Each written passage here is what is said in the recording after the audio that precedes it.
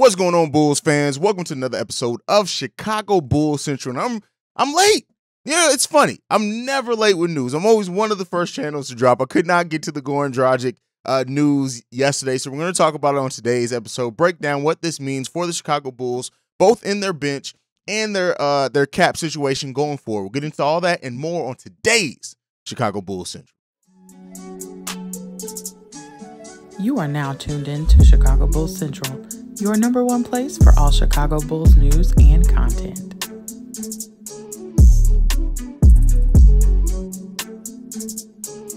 All right, Bulls fans, thank you for joining. You could be anywhere in the world, but you're here with me today on Chicago Bulls Central. I'm your host, Haize, here, and we're going to break down this Goran Dragic signing. So as most of you guys know by now, this is still just weird. I'm usually one of the first channels to drop anytime Bulls news drop, but listen, every dog has their day. But with that being said, Goran Dragic signs a one-year, $2.9 million deal with the Chicago Bulls, and now this left many questions on what does this mean?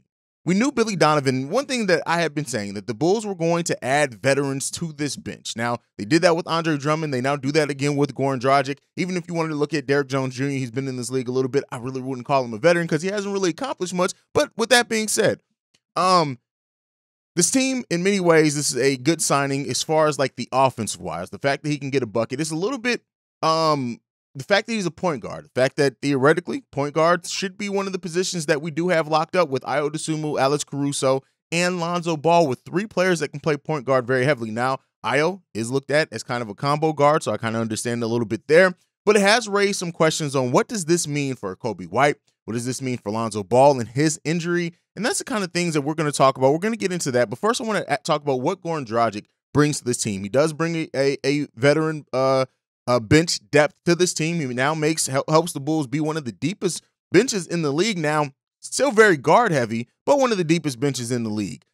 His shooting percentages, 55% from those left corner threes, 50% from right corner threes, 34% from above the break threes, 40% on catch and shoot threes, and 38.2% on wide open threes. So again, the shooting that we needed, Goran Dragic brings a lot of, and we know Billy Donovan is not hesitant at all to play players maybe out of their more natural or positions that they played the majority of their career. But Goran coming in, being able to provide some excellent three-point shooting. He also has some solid court vision over the course of his career. Not the best defensive player or anything like that. He is a player that does give effort on defense, though.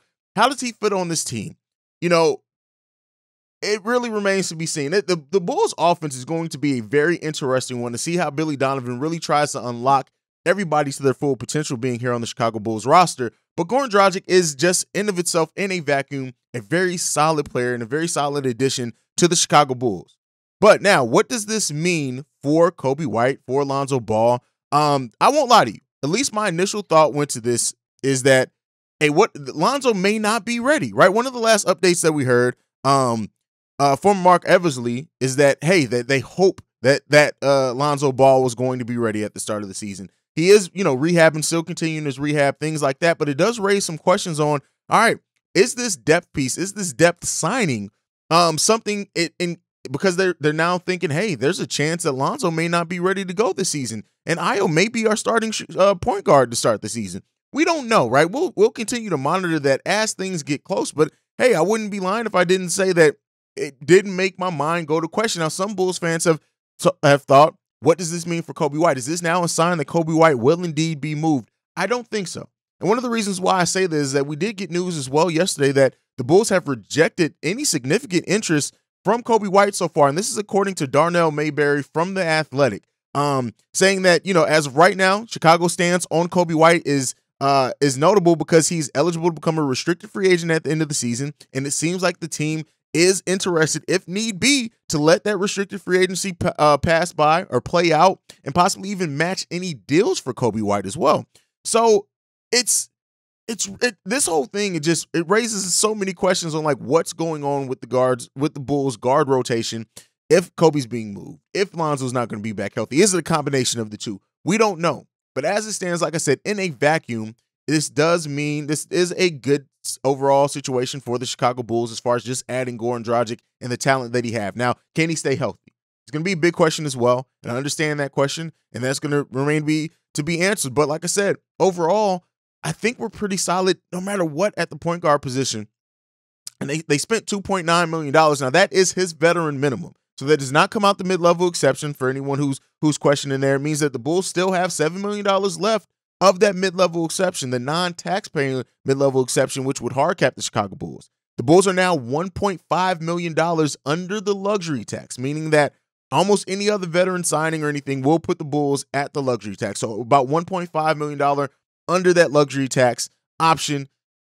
This is just an interesting just offseason for the Chicago Bulls, right? Yes, not the best. A lot of Bulls fans disappointed. Don't think that the Bulls done enough. We'll see how it all works out. But this is a really interesting one because, yes, they are trying to avoid, it seems like, both hard capping themselves and the luxury tax for now.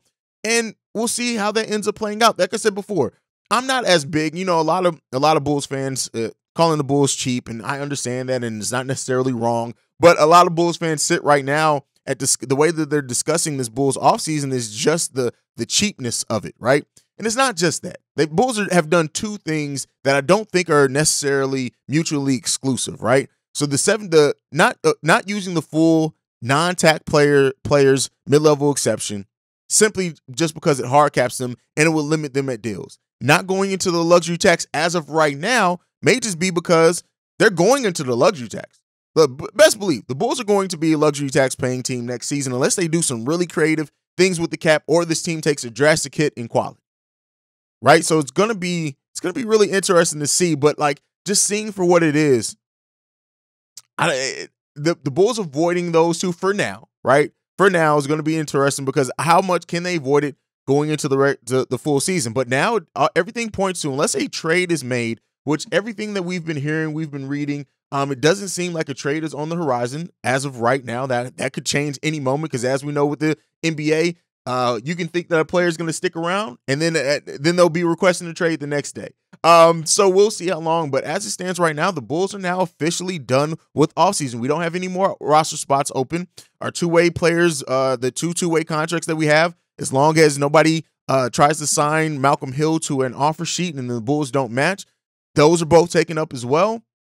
This is the roster that we're rolling with, guys. This is it. I know a lot of you guys have questioned the depth of power forward. It's really going to be Patrick Williams and Derrick Jones Jr. They'll probably still play some Javonte there as well, just as needed.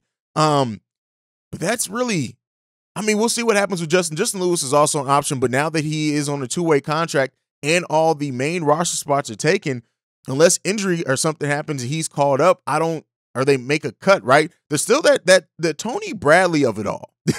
To call it, to name it something, is going to be interesting to see what the Bulls try to do with Tony Bradley, because again, another young player that if you just look at like the advanced analytics, and you guys know I'm a big advanced analytics guy, is that there's enough there that maybe a team could be interested in the promise or potential of Tony Bradley. I'm not. I don't care. I don't think that the guy's an NBA player. But with that being said, like, can the Bulls move Tony Bradley for a low second round pick, or maybe a highly protected second round pick that may never convey into some other team's cap space to free up a roster spot? Or if they do need a roster spot, would they be willing to cut Tony Bradley and just pay that $2.2 million, I think is what it is. 2.1, I think is what it is. It's just a lot of questions, but the Bulls do maintain a lot of flexibility in this. I know it doesn't seem like they do. Outside of the luxury tax flexibility, which we've already talked about, they do have, still having a lot of their mid-level exception as well, if need be. There are, as far as the roster situation, there are some flexibility. Derrick Jones Jr. didn't sign for very much, $3.3 million. That can be easily moved if needed, theoretically. We already talked about Tony Bradley needing to be moved, theoretically, if needed.